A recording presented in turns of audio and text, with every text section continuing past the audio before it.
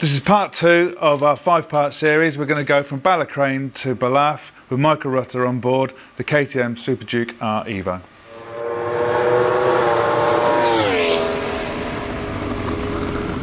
Okay, so this is part 2 of the video now. We're going to go from on board with Michael Rutter on the KTM Super Duke R Evo from BALLACRAINE all the way down to BALLAUGH. Over to you, Michael. Yeah, just looking at the speed, it's frightening really. 57 mile an hour around BALLACRAINE, and it's just frightening the speeds, the constant speeds at the TT. And this is when I thought, oh my god, thank god for corners. I was just like, my helmet freed from the top of my head, and it's just now this section's just absolutely beautiful flowing through Glen, especially at the sound of the KTM, and you know, the tyres through here are all up to temperature.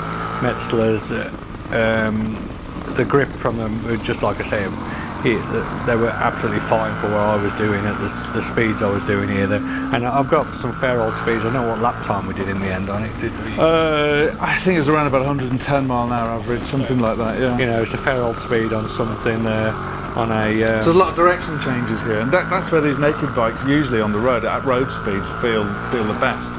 I don't know if that's how it. I mean, well, you know, exactly. You got obviously the leverage from the handlebars, and it's quite easy to turn, and it was just so different. The bike's quite low, got much ground clearance, so I'm a bit worried in places. You know, into Glen Allen where the commentary box was there, it was you know, grounding out.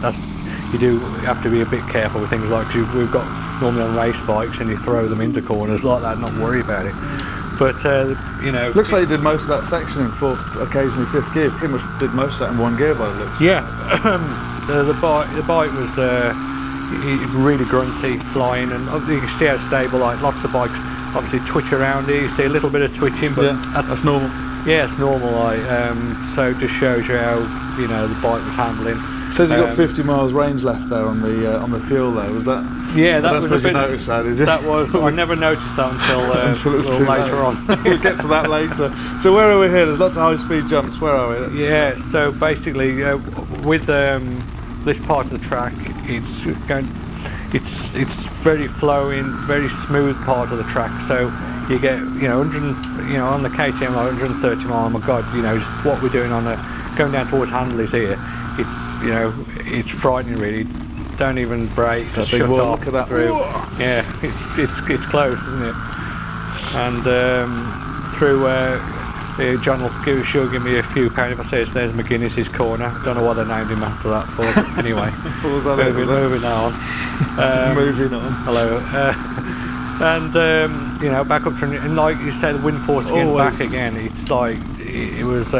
It's not only a short time, it's the constant bits what you said. Just the bit we've looked at here in these first 2 parts. This is coming up to the bottom of the Garrow. This is probably one of the frightest, but I didn't know what it was going to do here. So basically, I was so gentle through there, and obviously the camera coming back. But Garrow's a massive bump, isn't it? I mean, it's like a speed bump. It's a drop into it. It just drops and just. Did anything touch down on the? No, it didn't. It didn't. Took it. No, and tyres and, you know, just everything held up fantastically. So coming up to Kirkmichael's next, I think, isn't it? Yeah, soon coming up into Kirkmichael. What's that, going down through the middle of a village there? That's always. Yeah, when you're coming down here, it's the speed really you start dropping down to Douglas Corner, I think, Douglas Road Corner, and this is when you really feel speed on the TT course. Kirkmichael, you've got very, very narrow.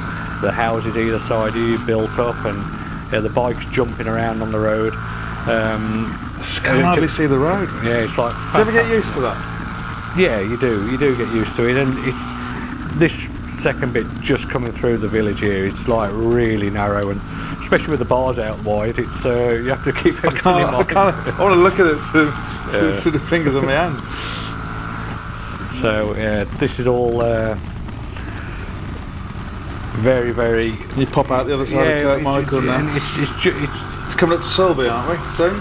Sulby's a bit, yeah. We've got to go a bit further on, because that's the highest speed part on the course, isn't it? Yeah. Sulby. That'll be in the next section. Glen Tramond here. This is always a real enjoyable bit, especially you get the low tree cover, so it's hard to see. You can see like light and day, and what are the bumps like through these sections? It's quite bumpy through here, and the quicker you go, the easier it is. It skips the jumps, but you know, everything was fine really. And the tyres felt nice and stable through here. Yeah, like, you know, you're going to get that though. Yeah. That's a lot, is when you're just picking the bike up from top dead centre. It just gets a bit uneven. But now coming in towards Ballaugh now, and yeah, so this is the end of part 2, and just adjusted the camera there for the jump, just for a little jump.